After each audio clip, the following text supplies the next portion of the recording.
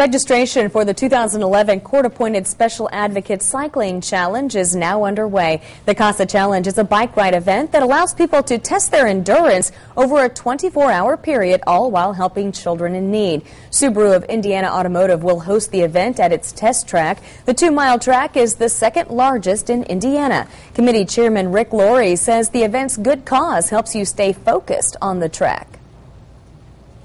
We know that this is a very valuable event. And the money will be spent wisely and directly with the kids here in Tippecanoe County. So, yeah, it does kind of help push you through it. The fundraiser benefits the CASA's For Kids Fund. The fund provides programs for abused and neglected kids. The CASA Cycling Challenge will begin August 6th. For information on how to register, you can visit our website at WLFI.com.